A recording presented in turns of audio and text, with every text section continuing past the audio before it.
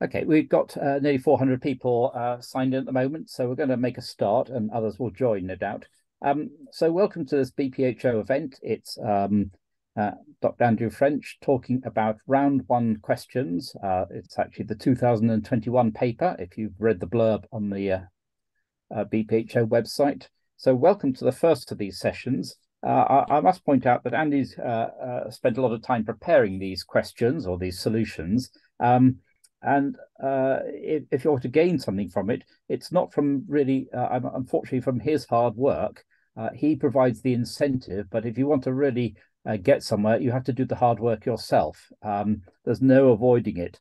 Watching him elegantly flow through the solutions is wonderful, but it doesn't really improve your physics, I'm afraid. You've got to have tried them yourself, got them on paper, not necessarily neatly written up or anything, but you've got to have worked through them. Otherwise, you won't appreciate what is going on in the solution. So he is there to sort of lead the fray and provide an incentive for you to actually have a go yourself or have a go with a friend. Find a colleague who's interested in doing them. Working together is so much easier than ploughing through at home on your own. So welcome to tonight's session. We're going to be going for 45 minutes. You can type questions in the Q&A. And if there are over 500, then you'll be watching on a YouTube video. And there is a Google form that you can ask questions in. But I think most people will be able to use the Q&A. And this is not sort of a kind of frivolous questions or hello, it's nice to be here kind of thing. If you could focus on the questions that are being dealt with during the session, that would be super. And we will try and answer them. Okay, thank you very much. We look forward to it. Okay, thank you very much, Robin. Good evening, everybody. My name is Dr. Andrew French. I'm from Winchester, and it's fantastic. 419 people. That's brilliant for Thursday evening to do some physics. So before we begin, I was going to give you a few links. And this is your first session. You've never done this before. Welcome.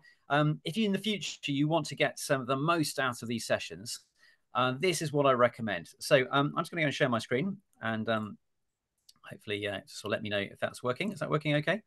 We have on the BPhO website, if you go to bpho.org.uk, you would have got an email from us.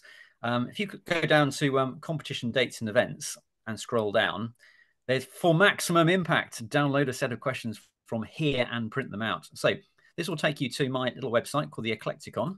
There are many things on there for you. But this particular page is really focused on these seminars, which will be running from today, every Thursday, until BPhO round one. Then we'll take a little pause, and then it'll be the Computational Physics Challenge after Christmas. So what we've got are the standard papers, indeed my solutions. But the key ones for you people are the one question per page workbooks. So the gold standard, I think, is for you to print one of those out. It'll take you to a PDF. Print it out, and then you could work, as Robin mentioned, you could work perhaps in pairs, and you can be working through those questions as I go through them. Ideally, have a go at some questions before the sessions, and then you can annotate and update your questions. You might discover you've got them all right, and that'd be fantastic. You might discover there's a different way of doing it, or a more clear way of doing it. Or you might have got really stuck, and then we can give you a few hints, and then you can have another go. So I think in terms of physics problem solving, it's important that you have multiple goes at this kind of thing. There will be the round one. It's just like an exam, I guess, eventually. But this is much a bigger idea that physics problem solving is about mathematical modeling and applying our skills to be useful. And that really is the kind of wider mission of BPhO. It's not just about selecting teams and giving away medals, although that's fantastic. It's about getting you people interested in physics and becoming very useful over time. So without further ado, let's get stuck in. I also want to note that we've got an extra beta page. Now, this might be a bit small, so you might want to sort of screenshot this or write it down. And it's https:// but papers.bpho.org.uk. And that will give you a sort of, something similar to what we're going to use today. So in individual questions, but you can go for all the different years, etc. So if you want to have a play with this, give us some feedback. This is a beta version. If you want to get the old school stuff, i.e. just literally a page which you can print out. You can go to this website. Okay, so there we are. Hope that's fun, and let's get stuck in. So I've got my little page here. I'm going to start with some momentum. So there we are. Hope this will be suitably momentous for you. Right. So momentum questions are really good at sort of starting off. There's sort of, it's more of a closed system, and it will sort of demonstrate the sort of principles of conservation of momentum and conservation of energy that are fundamental to physics. So I'm going to start from the beginning. Some of you may be experienced problem solvers. Some of you may be really new. So I'm going to try and pitch it from the beginning at the moment, and we'll go from there. Obviously, if you've got any questions, put them in the Q&A, and we'll sort of find some pauses during this session to look at those. So here's a problem. All the problems in round one look a bit like this. This is the first part. You'll get a word description, and what we need to do is go from this little story to a diagram, and then we can go into the land of physics. So what's going on? Well, firstly, you might want to label various things. So there we go. We've got to have a railway track traveling on a level track at 5 meters per second. So I'm going to call that U1. I'm going to give it a label. All right. I've got a truck of twice the mass. So let's call M the mass of my railway track. And the other one has mass 2M. So I'm basically deconstructing my sentence into is going to be the velocity of the second one. It's going in the same direction. Okay, so that's going to be important. And then they couple together and continue moving. So that's going to be an inelastic collision. All right, they basically stick together. All right, so now we've got this whole thing set up. Let's draw a diagram. So for momentum problems, you may have different styles, but this is what I recommend. Basically, you're going to have a before and after. I'm just going to make my pen a little bit smaller. There we go. So what will happen is momentum system before they collide, and we've got the momentum of the system after. So what we want is before a diagram and then after of some railway carriages. So for those of you who are artists, you could do a much better job. And it's worth taking a little bit of time in your diagram, because it's going to help while you're doing this, your mind's beavering away and going, okay, what sort of physics do I know? What sort of patterns can I remember? So it's really worth drawing a picture to start off with, all right, before you get stuck into writing down algebra and even eventually writing down numbers. Oh, hello. Hope that was all right. Okay, so this is our before situation. And are we still okay? Is that all right? So I had a strange scream in the background there. All good? Yeah, I think we're okay. Yeah. Excellent. Thank you. The transmission's glitching just very occasionally, but it seems fine. Fine. Carry on. Okay, fantastic.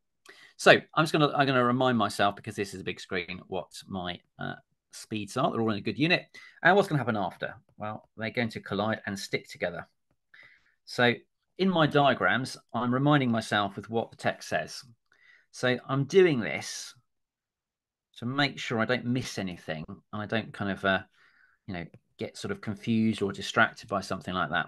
Okay, there's my little coupling, and they're going to move together. Here's my other carriage. There we go. So that's M and 2M. There we go. Now they're moving together. So what we want, the final speed of the combined truck. So let's give that a symbol. And the percentage of the kinetic energy lost in a collision. Well, we'll do that a bit later. So there we go. So firstly, that's now a well set up problem before and after. And hopefully, we can now relate this algebraically. They're all going in the same direction. This is positive. And we need a positive direction because we're talking about momentum, which is a vector quantity. All right. Some things might be projectiles that you might have 2 dimensions. So we need a coordinate system. Right.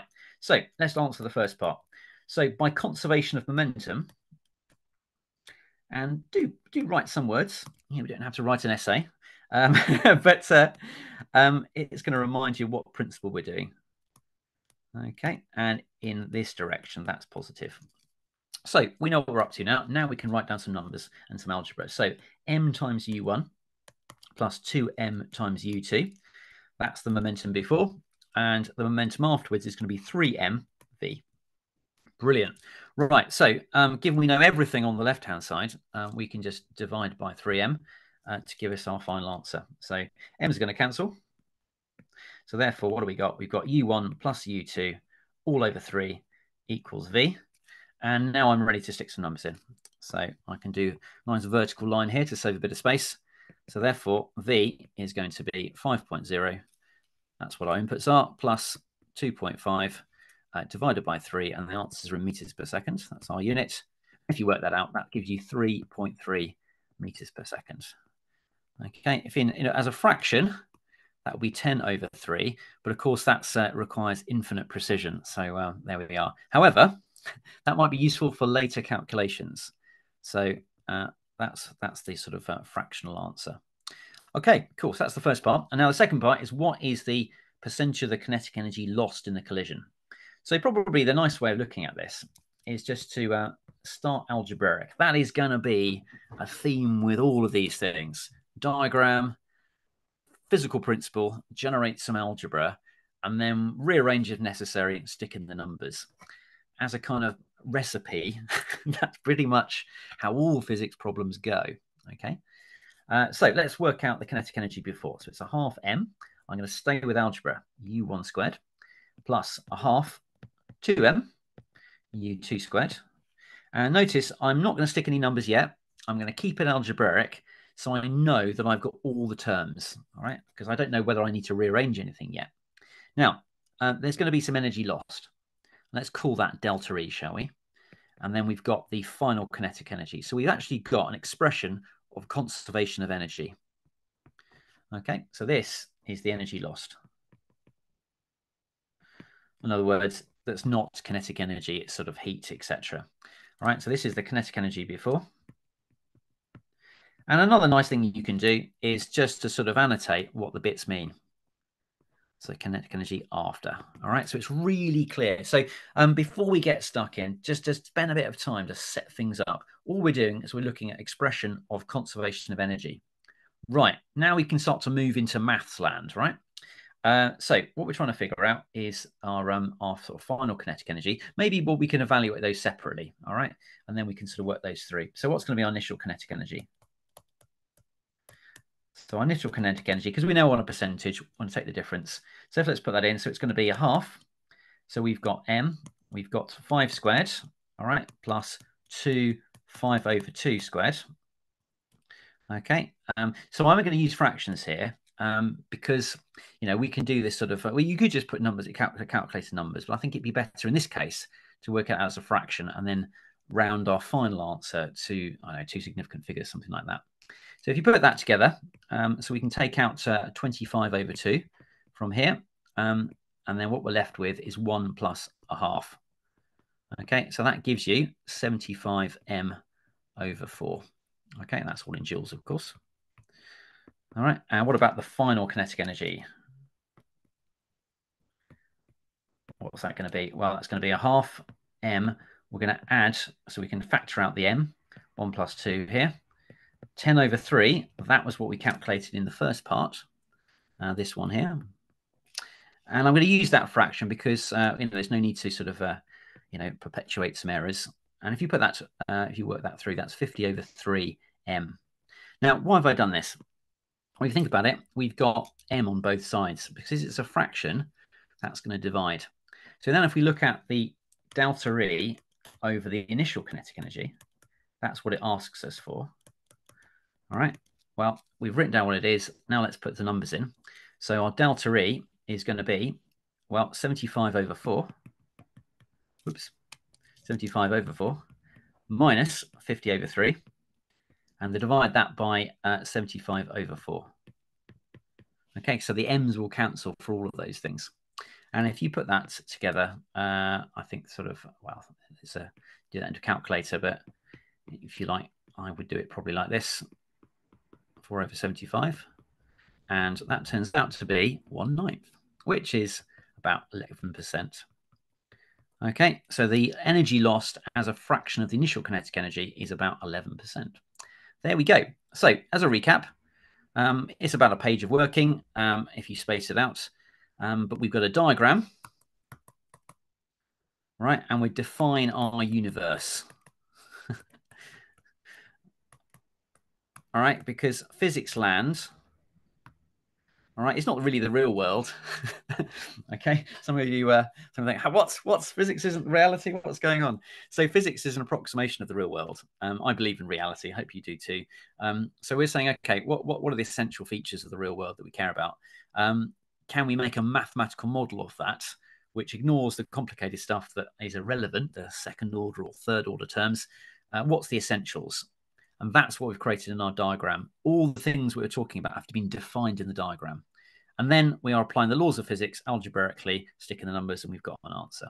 Okay, don't forget to use a bit of English or your language of choice to annotate the terms. I hope that was fun. So now, given this is you've come all this way to spend your Thursday evenings, I want to do something that's a bit different. I'm going to depart from the BPhO paper on a momentum and give you a classic momentum problem as a little extra for coming tonight. So I'm going to create another little. Actually, I think I'll do this at the side here. Okay, so some of you may have seen this classic problem. And if you haven't, get yourself a basketball. Here's a basketball. And get yourself a tennis ball. Here's a tennis ball. I don't know if that yellow has actually sort of come out. So I'm going to put a little line around it. This is a basketball of mass big M. And let's have the tennis ball of mass little m. Okay. Now, if you want to put this into the Q&A, if I drop that system from some height, from rest, let's call that height little h, okay? And this is dropped in a gravitational field, strength G. What happens to the tennis ball? Do you want to put into the Q&A? What does it do? It's quite spectacular, actually. I think, Ollie, you're going to have to give it a couple of seconds and see what comes out.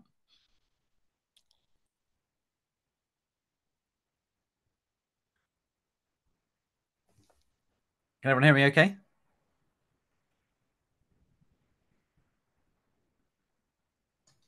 Yes, we can still hear you. Yeah. So what do you think is going to happen next to the tennis ball? It really is quite spectacular. If you haven't done it, give it a go. Right, what's give me the sort of the top 5, Ollie. Is he there? So yes, a few people are saying the tennis ball jumps higher than the basketball. Right. Now, a lot of people are saying very high. One person is given a particular number of 9 times. Oh, amazing. So yes, so this is the classic problem. So you won't get 9H, all right, for a tennis ball and a basketball, okay? But in the limit where the basketball is infinitely more massive than the ball above, all right? So this is what's amazing. If M is much, much bigger than little m, and all the collisions are elastic, in other words, there's no kinetic energy lost, which is a pretty big if.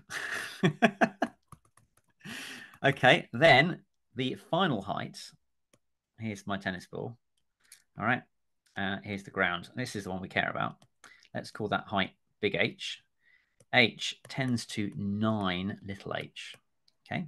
Now, you won't get 9. I do this in my lab every year to introduce my students to the wonderful world of physics, and I reckon we've got about a factor of 4.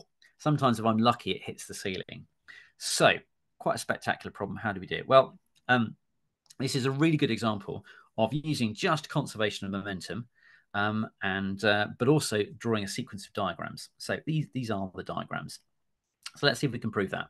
So what we do, the first one is going to be our starting point. Here we are. So here we are. We're dropping our balls from height h from rest. Okay, we want to just give the essential features. Okay, so little m, big M, and G is acting this way. Right, what happens next? Well, these are all going to fall together. So our ball, big one, will hit the ground. So that's M, big M, and it's acquired some velocity, which I'm going to call U. Now what happens? Well, in an instantaneous amount of time later, the big one's going to collide with the ground, and we're going to assume elastic collision. So that means its velocity is just going to reverse. But of course, this one is coming at velocity u. Okay, so both are going at velocity u. So what happens next? Well, that's going to hit the big ball. The basketball is now going to collide with the tennis ball. All right, so that will collide. And so that will now be moving at a slightly different speed. I'll call that u dash. And that one, we'll call that v, I think. Okay. And then eventually, we don't really care about what happens next to the basketball, because that's not so impressive. The basketball, I know, might be some height here. But we're interested in the apogee, the final height of our tennis ball. And so in other words, where it reaches its maximum extent, we're going to call that height big H. Okay, and that's where it's instantaneously at rest. Okay, so this one will be moving. I'll give it some velocity, but so we don't really care about it. We're not going to calculate that. We could, but we're not going to bother. All right, because it's the tennis ball we're interested in. So there are actually 1, 2, 3, 4, 5 diagrams that we're going to draw here. And that helps you sort of to work your way through the problem. So what do we do first? Well, let's look at our diagram. The first thing we could do is calculate what U is. All right, we can use that from, well, lots of ways, but probably conservation of energy is a good one. So if we say, let's just look at the tennis ball. So look at the tennis ball. Right, so what do we got? We've got a half mu squared equals mgh. So calculate conservation of energy here. Brilliant. So we can cancel that, and we can say that u squared is going to be 2gh. Brilliant. Right. Well, that's useful, or might be useful later. Let's go and use this. So now we can look at the situation where we've got a momentum. So this one here, let's call that before. And this one here, let's call that after. Because if we know V, we can work out H. So let's go and write that down too. Let's use a different color for this one. So if we could say that the tennis ball starts off at the after stage with a half mv squared amount of kinetic energy, that's going to turn into mg big H amount of GPE. All right. So therefore, v squared is going to be 2g big H. Right, brilliant. So if we know v squared, we can find big H. So what we need to do is find v squared in terms of u squared. So we haven't solved the problem yet, but we've got a kind of path to what that's problem, that sort of solution is going to be in terms of what we've written down carefully on our page. And this is kind of the technique of how to solve these problems. So we're now going to use the momentum paradigm or for before and after here. Okay, so let's go and do it. So what have we got? So before, we don't need to redraw it because we've already got it now. So what do we got? We've got, so let's have a direction. So let's make this positive. All right, because that's what the V1 is going to be. What we can do is we can sort of say, actually, we do need that little U dash. So what we've got in the before situation, we've got big MU minus little mu because it's going the other way. And after, all right, conservation of momentum, we've got, I'm going to put my little m's and big M's here. Little m's and big M's. Right, we've got mv, and let's assume the velocity is going, u dashed is in this direction, so I'll say plus u dashed big M, okay? All right, so that's interesting. So we've got the left-hand side of the equation is something we can work out. All right, so m minus little m times u. Let's just factorize that. A good bit of math technique to simplify things as we go. But the trouble is we have u dash. How do we work this one out? So we need to know something about the fact that this is an elastic collision. So we've used the idea of an elastic collision between the basketball and the ground to go from here to here. So we're going to assume elastic collision of mass m. Of mass m, the big one. Okay, let's just spell I. Okay, and in terms of the other one, between before and after, we can also assume elastic collision. So if we want to do that, we can use the coefficient of restitution to work that out. We could use conservation of energy, but that's a little bit slower than doing this. So if you've not met this before, the coefficient of restitution And if you want to rapidly type this in the Q&A, I'll give you 10 seconds. What does that mean? What's the coefficient of restitution?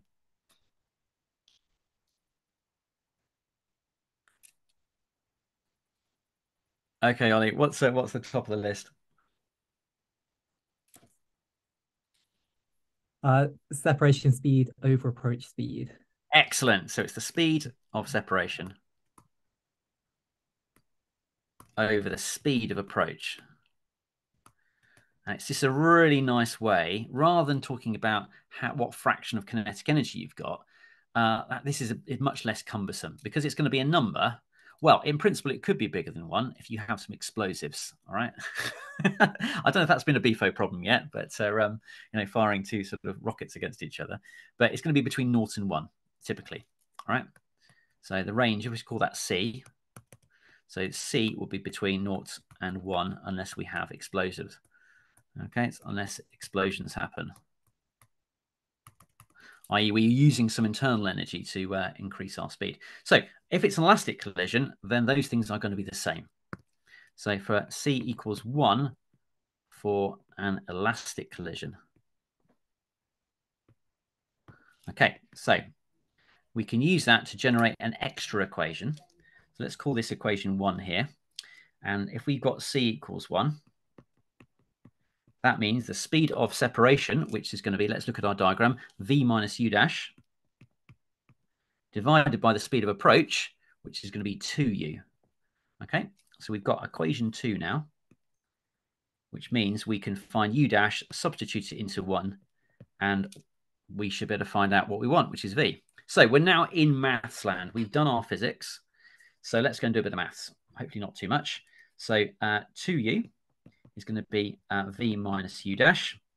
So therefore, let's put it around the other side. U dash is V minus 2U. Okay. Let's put things in boxes to make sure we've now got results. And then we're going to put in, so in equation 1, so now we've got M minus little m, U equals M times V. V is the thing we're interested in, plus U dash, which is V minus 2U. And that's multiplied by big M. Okay, so that thing there was U dash. Brilliant. Right, so now we've got V in both parts, which makes this problem rather interesting. So let's keep going. So what we got, I want to make this a bit bigger. So M minus little m, U, and let's have all the U's and the M's on the right side. So that's going to be called MV. We've got another big MV, and then we've got minus 2MU here. Let's put everything on the other side. So what do we got? We've got now 3 big MU. So 3M minus little m. This is where the 3's coming up, which of course, if we square that, we get 9. So that should be giving us a warm, fuzzy feeling that we're approaching a nice answer here. And then what have we got? We've got V is M plus big M, the total mass. So if we keep going, finally, we've got, therefore, I'll do the therefore rather implies, we've got V is 3 big M minus little m over little m plus big M, and that's multiplied by U, the speed we've got before. So let's just, we could work out the speeds, but what we really want is H. So let's just remind ourselves of the red and the green bit. So we've got U squared is 2G little h, and V squared is 2G big H. So therefore, if we divide those two together, or by each other, H over little h, okay? So we divide those two expressions, the two G's will cancel, and that's going to be V over U all squared. So that's what we're interested in. We've now got an expression of V in terms of U. So therefore, let's change the color pen to, because it's all getting very impressive now. So H over little h is going to be 3M minus little m divided by little m plus big M. The U's, of course, will cancel now because we're dividing it and we're squaring that. And that is our solution. So that's the general case for our basketball and tennis ball. I think if you an exercise, if you can get a mass balance and weigh a basketball and a tennis ball, I'm afraid I don't have those numbers to hand at the moment. It's probably something like 500 grams worth. No, that's a bit about 300 grams worth versus 50 grams, something like that. I don't know, but you can work it through. I reckon that might end up being about 4 or 3.5. However, if m is much, much bigger than little m, what we can do is we divide both sides by big M. We can say, therefore, big H over little h, okay, is equal to 3 minus the ratio between little m and big M over the that ratio again, plus 1. That's a slightly nicer way of writing it, because if this ratio is true, then little m over big M tends to 0. So therefore, as that's happening, so therefore if big M is much, much bigger than little m, so imagine like a kind of ping pong ball on top of a huge Swiss ball, super pumped up, we might get this thing to go a bit higher. Although the ping pong ball probably needs to be, maybe think of a power ball, maybe a tiny power ball on top of a huge Swiss ball. That'd be good. Therefore, H over big H, sorry, big H over little h tends towards, that will cancel, and we've got 3 squared, which is 9. There we go. So an absolute classic of a problem there. And so a really good one to work through yourself, impress your friends and your teachers. And that's the kind of thing that you might find in university interviews, etc. But it really puts everything together. The fact that we've done a really good sequence of diagrams, we've got conservation of momentum, we've got conservation of energy, all that sort of stuff. And you can either make this a nice experimental project as well by videoing it and that kind of stuff. Okay, do we have any questions in the Q&A before I move on to another problem? We'll go back to the paper now.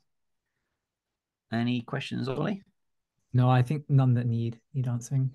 Live. Fantastic. Right, so okay, so I think we'll sort of work through now. In terms of BPhO round 1, so we're looking at the first part of this, which are lots of quick fire questions. So if you've never done this before, they are all of this kind of ilk.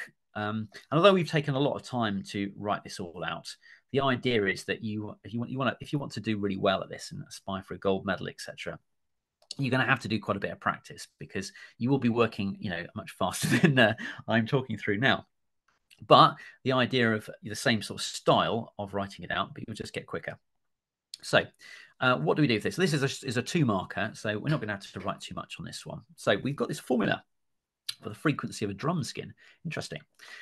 So it might be useful to have this kind of paradigm where this notation means find the units of.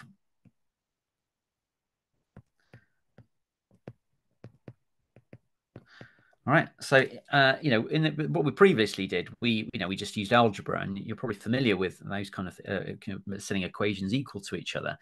So for things like dimensions and units, we kind of need a mechanism for doing that. So the square brackets idea means what are the dimensions of a thing. So you might find in books, M, L, and T as our fundamental ones. You could have charge as well, but we'll stick with these. So that's mass, length, and time. I personally quite like to use SI units. Some authors will use things like MLT, but I quite like using like kilograms, meters, and seconds. That's what I'm going to do. So that's our SI units. So let's have a look. So firstly, what are the units of rho?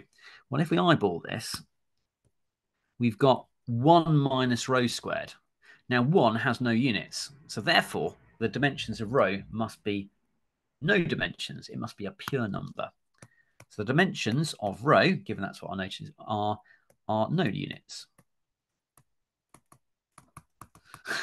Okay, so it must be the case, because root 1 minus rho squared is also dimensionless. So that is no dimensions, because 1 has no dimensions.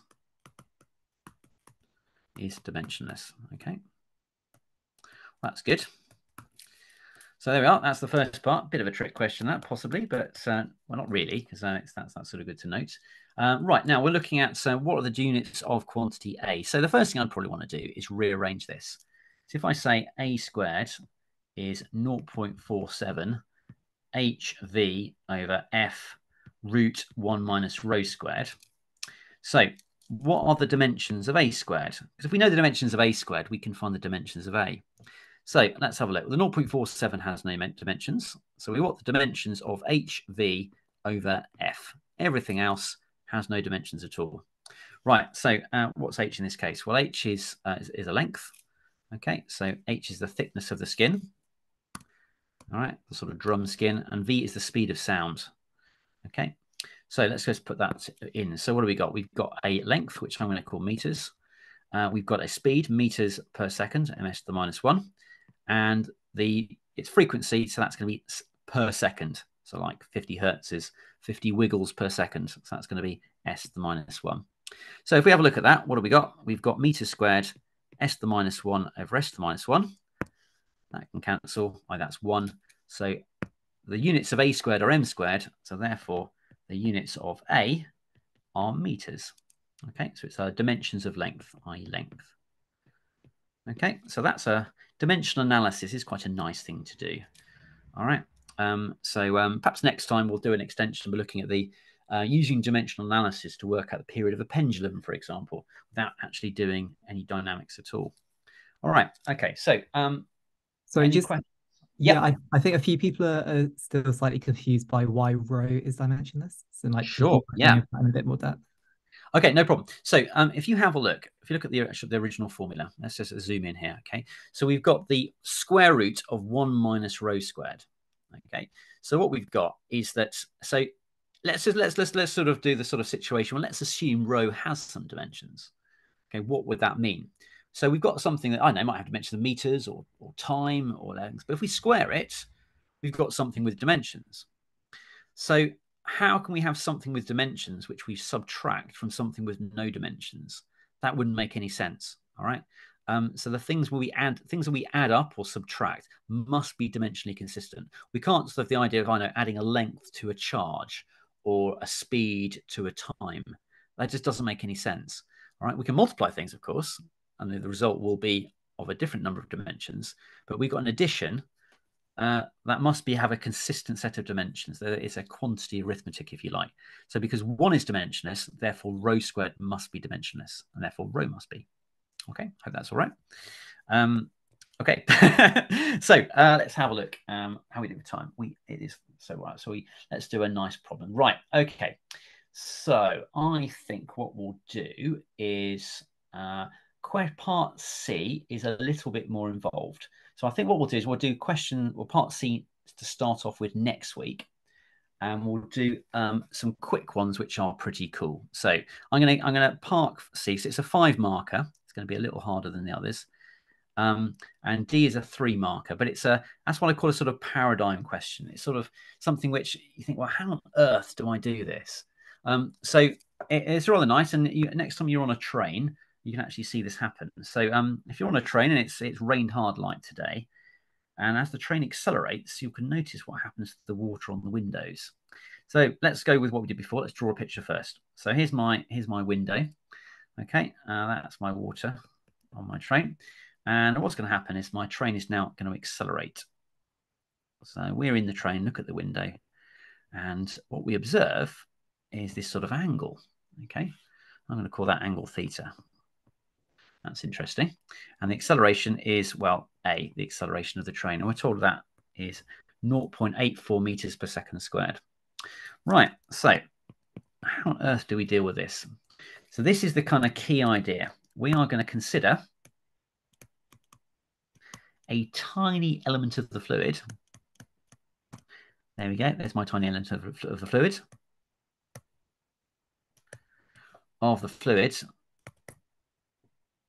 Right, at the surface. And I'm going to call that mass m. All right, because we're probably going to do some Newtonian mechanics. So we need a mass, so we can do mass times acceleration, etc. So this is the idea. So this is the kind of leap of imagination, if you like. You might call this a trick, but the idea is that the more experience you get these type of problems, you can then use this idea for other things.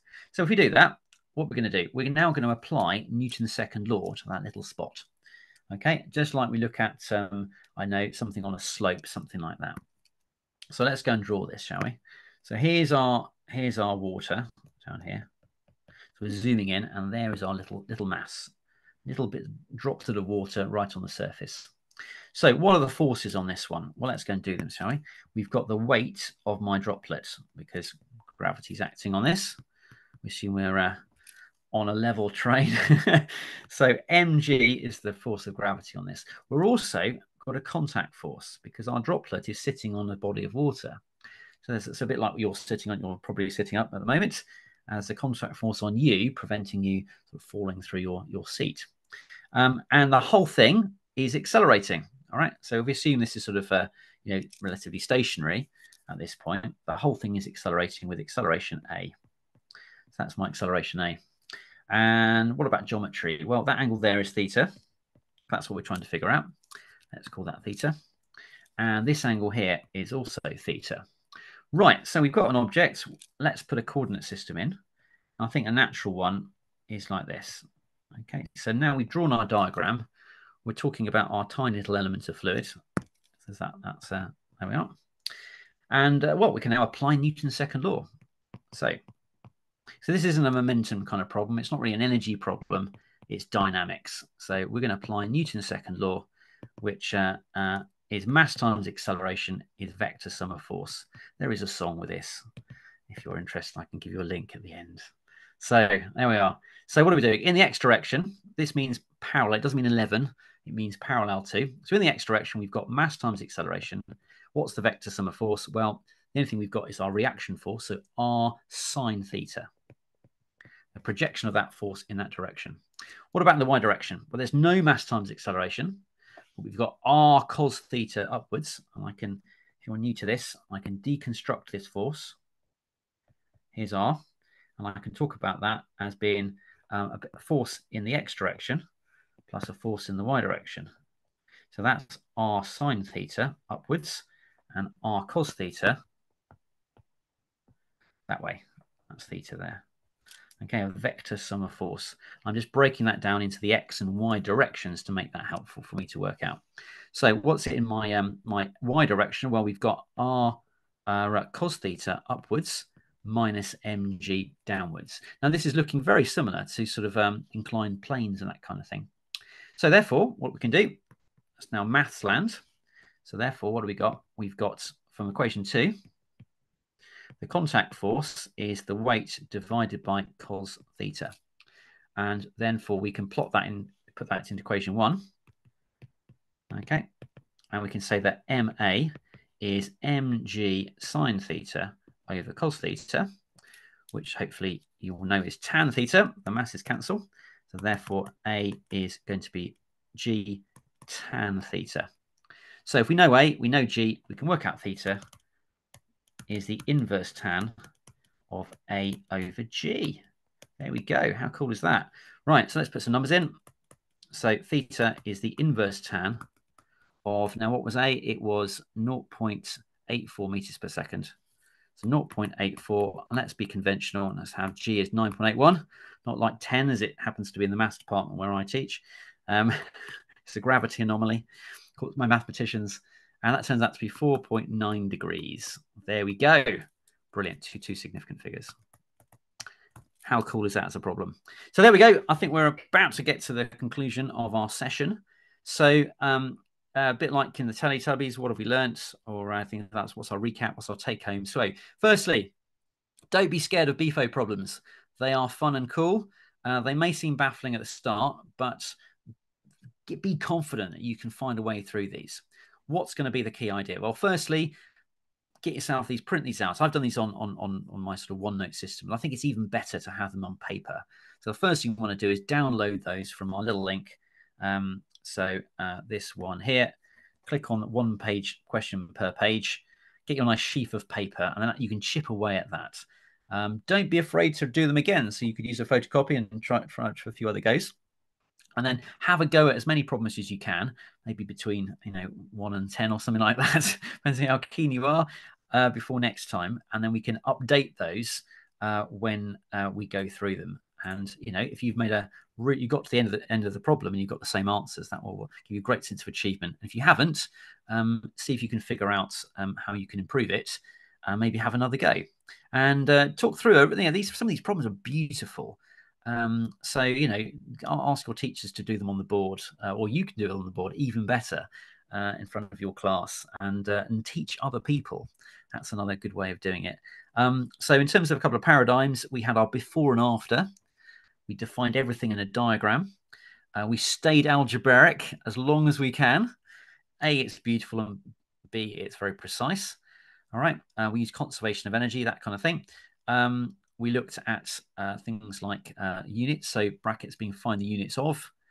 And then lastly, we've got that sort of special problem like liquids are, you know, so we're taking a small thing on the surface of a liquid. That's the trick. And then we can do the same kind of problem that we do with sort of like you know, a ball rolling down a slope or something like that. So it has this problem is like a problem that we already know how to solve. And as you get better at this sort of stuff, your tool set will increase as you do more problems. So just before I go, a couple of little links. So the momentum one, here's a little sort of program which I use. So this is done in the MATLAB environment. You can do this with Python if you like. But there we go. So we've got sort of 5 and 2.5. And we can sort of see our vectors coming here. And there is our energy loss. So you can work that out as a fraction. You can have some fun by changing these parameters. So if I make that, say, I know 2 meters per second. There we go. That gives us 3. That'd be a nice problem. You can change the numbers here too. There we go. All right. So sometimes it might be good to code a particular problem up, and you can solve all the problems. And in fact, creating the code really gets you to grips with you know, the whole system. All right. I think that's pretty much it. So thank you very much indeed. Well done. Do come back, ideally with some problems of your own. And are there any more questions in the Q&A? Yes, there are. Yeah. Can you stay on this diagram? Yep. So the diagram, a few students have asked, why are those two angles theta the same? So could you quickly just explain why absolutely are the same? So what I've done is, the first diagram is the carriage, right? And I've zoomed in to my little bit. And now this is sort of geometry. So what we've got, if I can make a little picture here, we've got a Z angle here. Okay. Well, there's a couple of ways you could do it. So if we can think of the triangle down here, that's a right angle. So this one here is going to be 90 minus theta. And therefore, this angle here must be theta. All right. R is perpendicular to the slope. So that angle there must be 90 minus theta. And therefore, the next one must be theta too. So you know, get used to sort of looking at the geometry. You know, what is the same angle as what we're talking about? Because if we're resolving forces like we've got here, we do need angle theta, which is this one I'm just colouring in. Okay. So okay, I hope that's all right. Any more questions? Could you just explain what R is? Because you've used R as a symbol. So what is R in that? No problem at all. So R is often a letter we use for the normal contact force. I don't like to use N for that because N is newtons, right? And that can get very confusing. So when you when you're, you know, if you push down on a table, the table will push back at you with a force. And we call that the normal contact force. There might be some friction as well, though because it's a fluid, there won't be any friction parallel to our surface, all right? Because it's a fluid. So the only force on it is from the water molecules underneath, and that will be perpendicular to the surface. So again, that's probably an extra thing we could look at. If we were actually on a slope, I know a ball on a slope, there would be a friction force going this way. In fact, I have a little diagram just to show you. If so, I'll probably do one more problem. But if I load my slope question, so there we go. Let's just see if this loads. So when I'm teaching forces on things, so this the cat. No, this is Sybil the cat. Sadly, she's no longer with us. This is very sad indeed. But she'd like to slide down slopes in a basket. So there's forces on my cat. We've got friction actually acting up the hill. We've got the weight of the puss. That's the sort of magenta one. We've got the normal contact force. So the contact force on a slope is a vector sum of what I've called F, the blue one, and the red one. If you've got no friction at all you've got is contact force. In this particular slightly strange situation, we've got a tow rope as well. so we can get rid of that by having no tow rope. So let's have the rope tension being 0. And there we go. All right.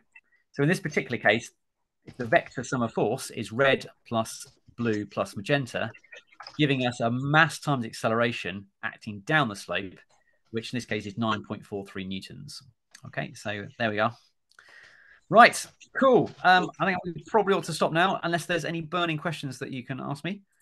I think the main one that people are asking now is what to do before next time. Right, so this will be my top tip. Okay, so don't think I've got to answer every single BPhO question that's ever been. No, don't do that. So maybe set yourself a reasonable challenge. You know where you are. If you're a real experienced problem solver, perhaps you want to do maybe 10 problems for next time from the 2021 paper. That would be really good. But if you're brand new to this, maybe have a look. So you go onto this page, all right, click on the 1 question per page workbook, and it's a PDF. There we go. And now ask someone who has a printer, maybe you do, to print this out. Okay, and there's lots of questions, loads of them. All right, 1 per page. And then maybe sort of pick the easiest ones if you're new, something you quite like, have a go at them. All right, in the space here.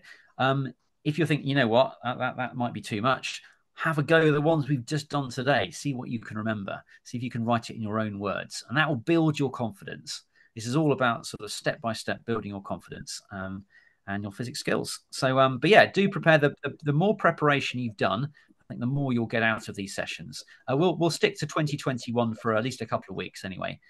So this is the section to really go for. Although of course we've got many years as well to go back. If you really get stuck, my solutions are here and kind of similar to what I've been talking about today. All right. Well, thank you very much. I'm going to sort of stop sharing my screen, and thank you very much for coming. It's been a privilege. There are a few housekeeping things that might be worthwhile. Question number 1 is, are you going to share your notes, what you've made today? Can you make those available? Yes or no? Well, I mean, I've only really gone off piste a little bit with the ball bounce problem. I think probably it's possible, but I'll have to think about this. But what you can do is you can get all of this from my website in a slightly nicer format. So I'll just quickly share my screen for those of you who are still here. That one. And we are going to put this recording up on YouTube. Yeah. So obviously all the BPhO paper solutions, you can just click on this link that says AF Solutions. That's my name. Let's just hide that. But if you go to, say, physics, there's lots of stuff here. And if you go to notes, we were talking about mechanics. So let's go to mechanics. And we're talking about momentum. So let's go to momentum. And you'll have, this is what I call an eclecticon page. There's a bit of maths here. So I'm going to go and cut just the chase. Here we go. So here is the problem that we've just done. 2 balls drop together. And that's the 4th page. So there's some more basics. Well, there's anything like all the good momentum problems that I could think of are all written out here. So there's rockets. There's collisions in straight lines. Some easy problems here. And in fact, ball bouncing. And there's a really crazy problem, which is called the moonshot, where you have a stack of balls. You drop them and the top one has to leave the atmosphere. If you get 26 balls, that could probably work. But the bottom ball is 33.6 million tons, so it's probably not going to work. Anyway, there we are. So lots of stuff there. Let me just stop sharing again. Stop sharing. There we go. Okay. I'll just answer a few more questions. In terms of scores you need to get into round 2, it's dependent on the paper. Some papers are easier, some papers are harder. We typically take the top sort of 50 to 100 odd to progress to certain rounds, subsequent rounds. So it depends on the particular year. So it's not immediately obvious which year you need to go what mark. Okay. So that's something about marking. Yes. If you look onto YouTube and just type in British Physics Olympiad, you will find our YouTube channel if you're looking for that. If that's not clear, we'll paste it into the chat. Ollie, could you paste it into the chat, our YouTube page, if that's all right? Yeah. And then one question has been about different year groups. Whether in your year 12 or year 13, if you're ambitious, do come along. We don't have any restrictions. You do not need to be in year 13 to be able to attend these particular sessions. Okay, so even if you're in year 8, if you are keen and you're driven, good for you. There are certain topics which are obviously topics which are A-level. Some topics are in year 12, covered in year 12, e.g. mechanics, typically covered in year 12. Things which might be covered in year 13, such as capacitance. These are obviously things which are going to be harder. You just have to sort of either wait or be patient. Thank you, everyone, for attending. I think, yes, thank you, Ollie, for typing in the chat. Okay, thank you, Dr. French. We'll pause for this evening and we will reconvene next Thursday, same time. Thank you very much.